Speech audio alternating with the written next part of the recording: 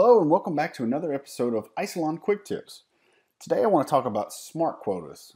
SmartQuotas gives you the ability to set quotas on how much data certain directories, users, or groups can go through. So you'll find it under our file system and SmartQuotas. It is a license feature, so you do have to have it licensed. I have it enabled on this cluster.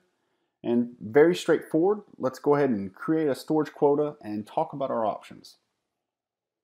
Like I was saying, you have the ability to set it at the directory level, and with directories you can actually do it as a directory, subdirectory. You can filter it down just like you can with your SyncIQ policies or your snapshots. You also have the option to do a user quota, and those can be applied to all users, or you can actually set it down to individual users if you want. And then you also have the option to do group quotas, and you can set those groups on your grouped users. I want to walk through just setting up one on a directory quota. I feel like this is the most popular one and the one that's most applicable in a lot of use cases. And so like I said, we can set those at the directory and subdirectory level. So we can come in here and set one on our HDFS directory. Go ahead and set that policy up. So for our usage accounting, you can actually set it to include your snapshot data. And then you can also set it to include that data protection overhead. And so this is really giving you a true value of how much storage is being taken up by this group of users or these directories. And so if you're thinking about doing it from an accounting perspective where you're charging back to your users, you might want to use this kind of accounting where you're saying, hey, you know, it's not just about the space that you're taking up, but it's the data protection overhead, how we're protecting the data, and then also the snapshots of the data as well. I'm not going to select any of those, but we are going to come down to the usage limits. And so this is the area where you can actually set those limitations. So you can set it up to be a no usage limit, and what that is that's just an accounting feature. So if you're saying, hey, you know what, we don't really want to set limits on our users, but we do want to know from an accounting perspective how much data is being used on this specific smart quota. In our case, it would be all the data that's being used on IFS/HDFS directory.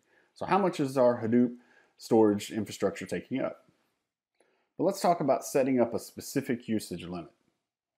And so we have three different options with the usage limits. The first one is the advisory limit, and I call this the nice guy limit.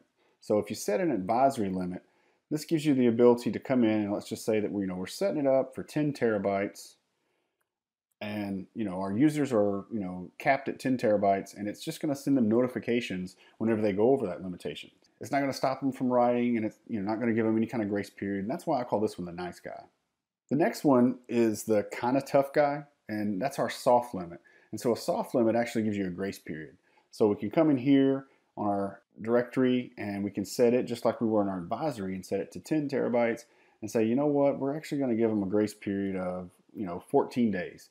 And so what that is going to allow them 14 days through giving them notifications to clear up and get their data back under 10 terabytes or however you're setting it up for you to go back in and say, okay, 10 terabytes, you've went over that. I'm going to give you 5 more terabytes or something like that. But it's, that's just the kind of tough guy because it's like, okay, you don't have to stop right now, but at some point in the future you're going to, and you get to set that grace period.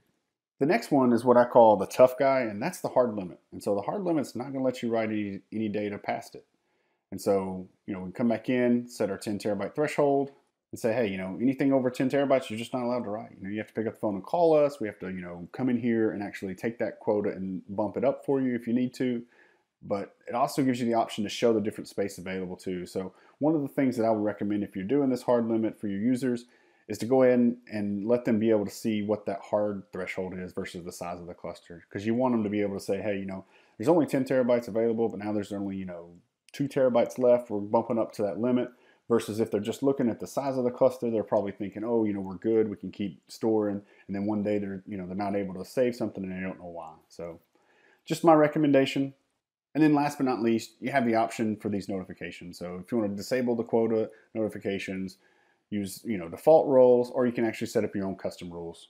So you just go through and create your quota here. Now you have your quota set up for your HDFS directory. Well, thanks for joining me in this Isilon Quick Tips, and I hope to see you again soon.